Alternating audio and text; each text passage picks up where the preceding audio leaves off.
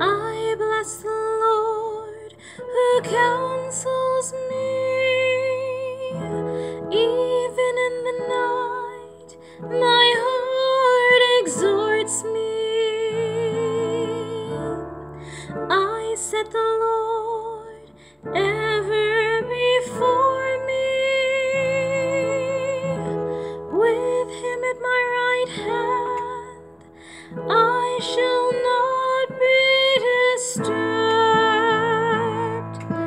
You are my inheritance,